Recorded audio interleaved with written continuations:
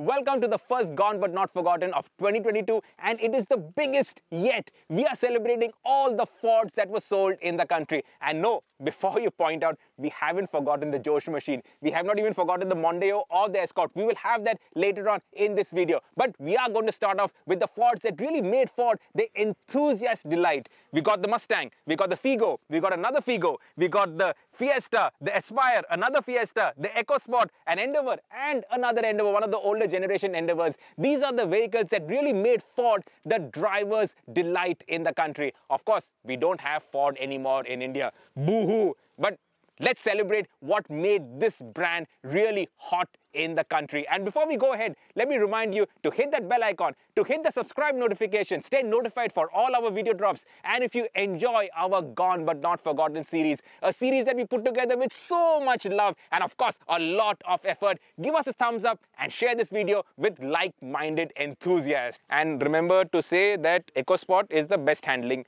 in any segment that the EcoSport is in.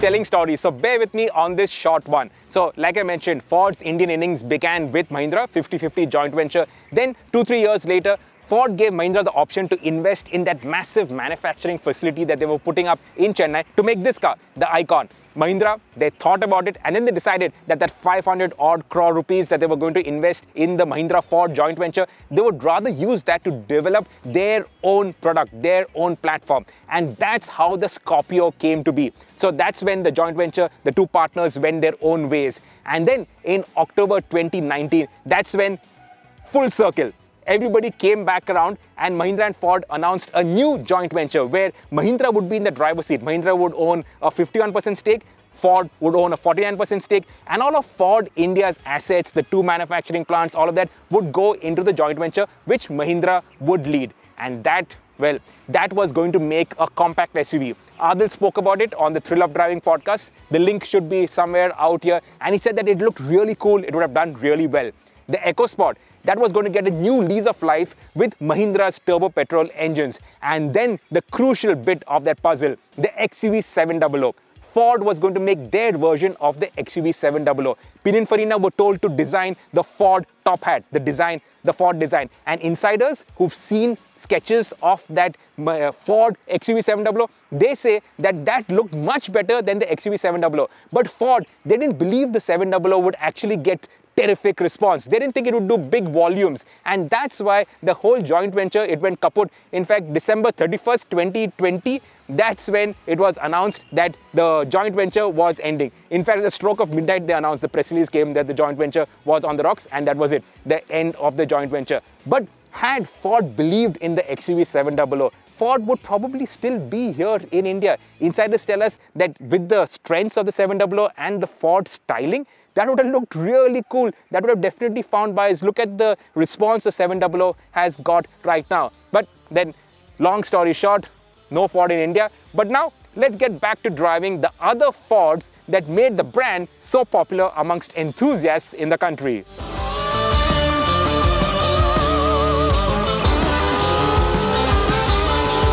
The Ikon was launched with a 1.3 litre petrol and this, the 1.6. This is the Z-Tech Rocam engine and it was a mighty fine engine for its time.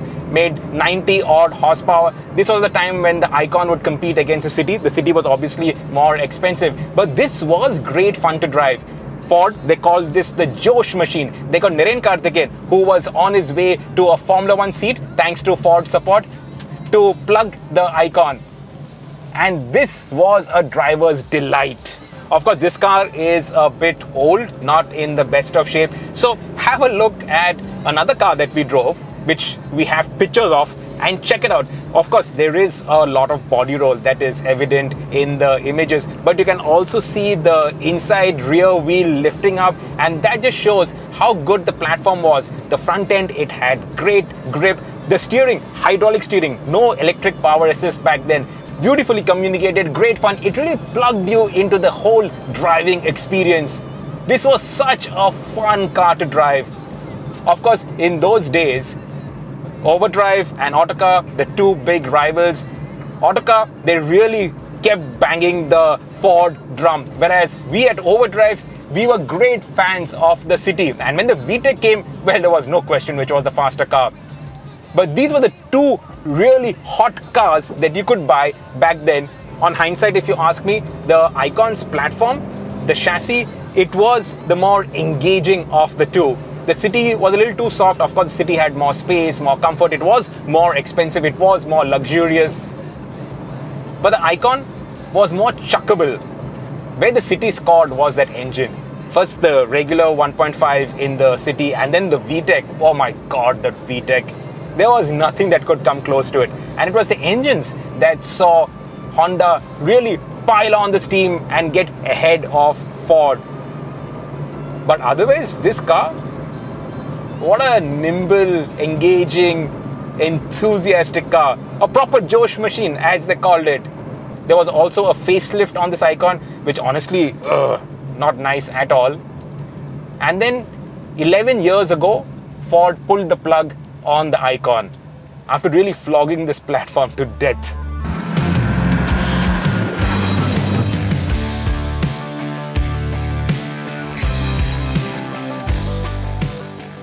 After the Ikon, it was the Figo that put the wind in Ford India sails. SAILS and SALES, because this, it really sold, and not without reason. This was engineered for India. It was affordable.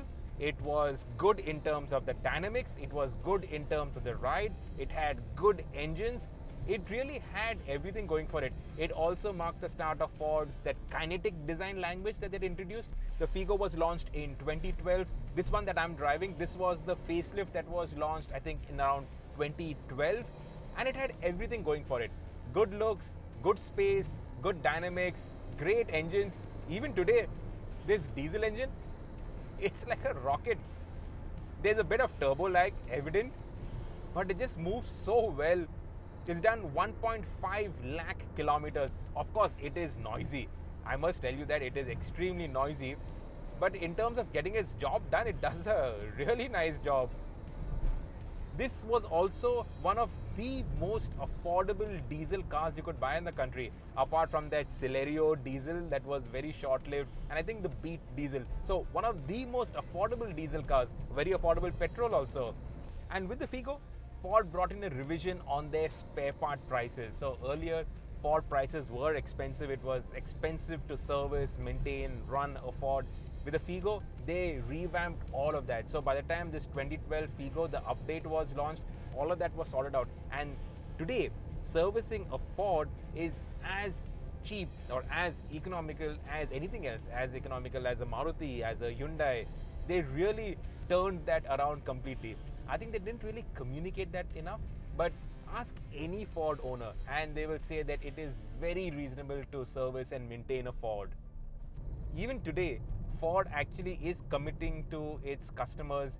There was a full-page ad in the Times of India, I think last week, where Ford reiterated its commitment to provide service to its customers, to make sure that all the cars are taken care of. So that's a good thing. And that just shows the ethics that Ford really has and had back there in the country. Though the fact is that they did leave India, so, well, that's nothing to do with ethics. So they were good guys. Honestly, the Ford guys, they were good guys. May not be the best salesmen, but great engineers and just great overall guys.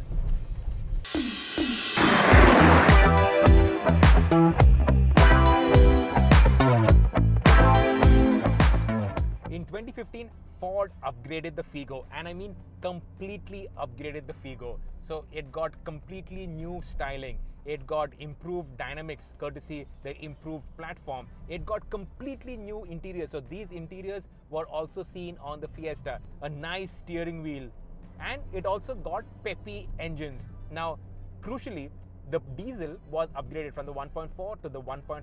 Power went up from 92.5 to 99 bhp, and significantly the decibel levels went down. So the red Figo, noisy, especially from the outside, really noisy. This one, in terms of the NVH, is actually pretty nice, pretty good. Even by current modern standards, it is pretty good. And you go around the first corner and you immediately realize that the sophistication in the platform really went up a couple of notches. So the ride quality was better and also more refined. The damping was much better. The handling more eager, more cornering grip, and overall actually very nice. These seats, when I sat into this before starting the camera, first thing I realized was these seats are actually very nice, very supportive. Look at this cornering. Even by today's standards, if they were to relaunch the Figo, change the shape and just retain the platform, such a nice car to drive. The steering is so nice. It is light, but it is communicative and it is direct. It's engaging. We really praised the Figo, and then they launched the Figo S. On the Evo fleet, we had a long-termer. They had that in both the petrol as well as the diesel, and that was the best handling hatchback in the country. How they made such good cars but didn't manage to sell them well. The Figo S, it actually really boggled the mind because it had revised suspension tuning, stiffer anti-roll bars, so it went around corners really well. But Ford, they never really harped on the sportiness of that Figo S. Such a shame. People want enthusiastic cars, but Ford didn't realize it. People were buying Fords because they wanted fast cars that handled well, but Ford didn't realize it. They didn't capitalize on their actual strengths. What a shame. I hate to see good driving cars go. And then there's also the fact that Ford did not do anything after this.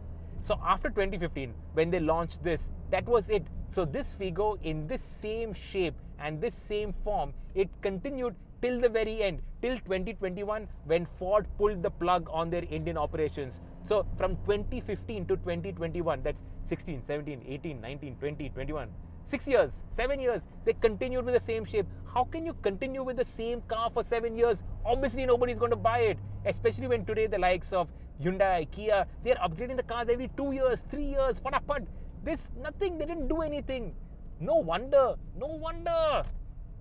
Great driving cars like this, not finding buyers, really frustrates me. Because we are enthusiasts, and we know that our breed is not very small. If our breed was small, the Polo would never have lasted 12 years. No chance.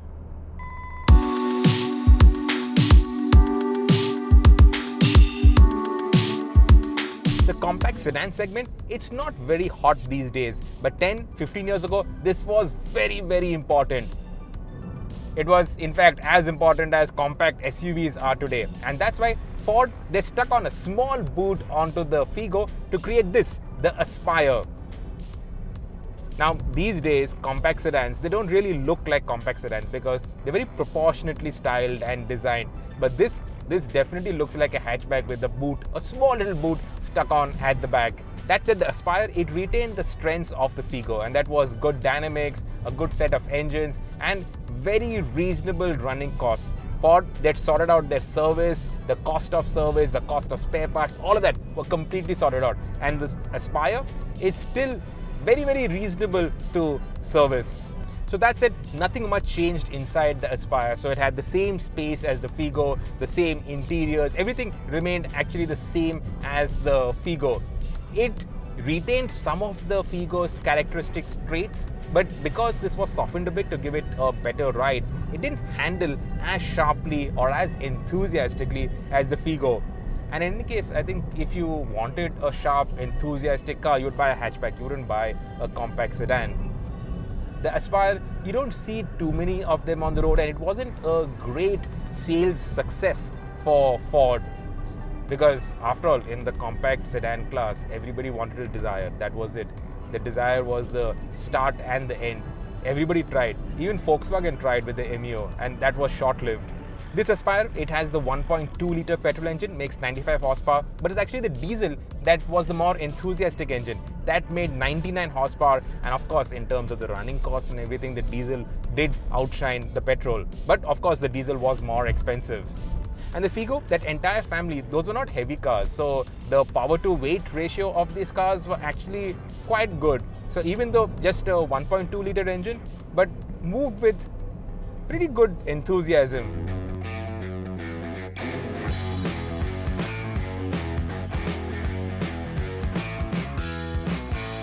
After the Josh machine, that was the Ikon, Ford then encouraged us to go fida over this, the Fiesta.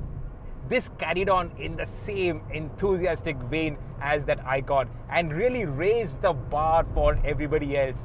Now, this was the Fiesta. The Fiesta was launched in 2005. It had the 1.4 petrol, it had the 1.6 petrol, it had the diesel. But this, the 1.6S, this was the standout model in Ford's range.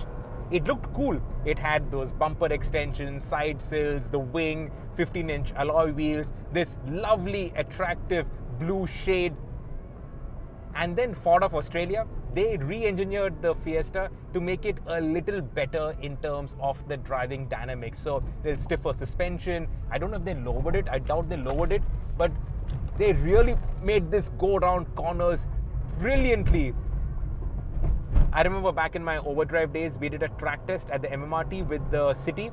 I think that time it was the City, the ZX, and this. Now the City was faster in a straight line. The VTEC engine, it made more power. But because this Fiesta handled so well, it actually posted a better lap time around the MMRT than the City.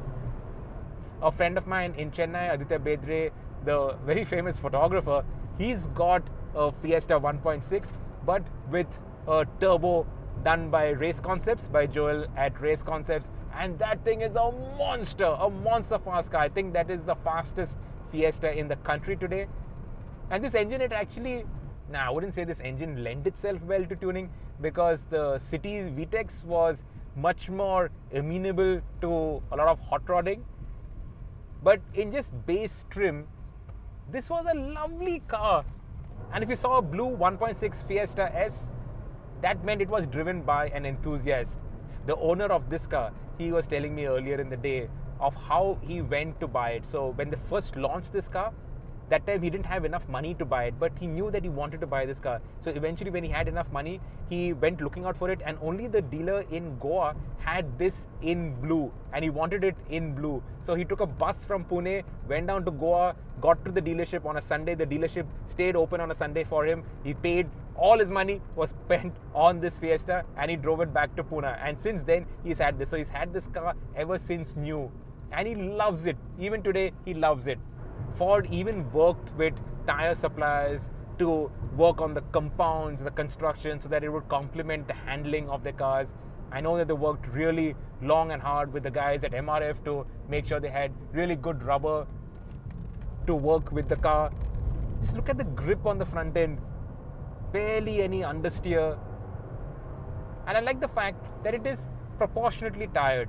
It doesn't have too wide tires, which would make it, give it too much grip, but won't give it that finesse.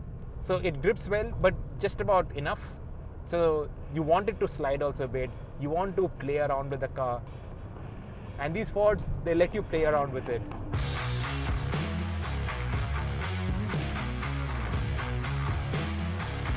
In 2011, Ford really committed to a global product strategy, and they brought in the Fiesta, which was then current all over the world.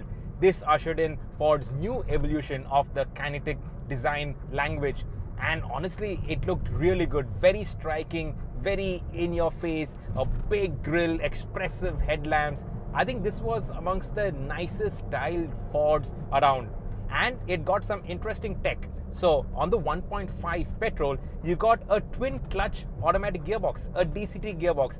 Now, this DCT gearbox was only available with the petrol, whereas the diesel was only available with a manual gearbox. So you couldn't get the automatic on the diesel.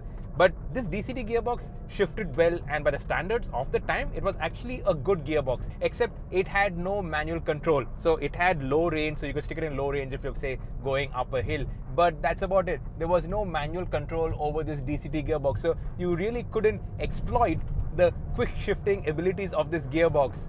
Ford also claimed that its gearbox was a sealed unit, so it did not need any maintenance. And we haven't really heard of too many customers complaining about issues with this DCT gearbox. So obviously it was well engineered and quite reliable.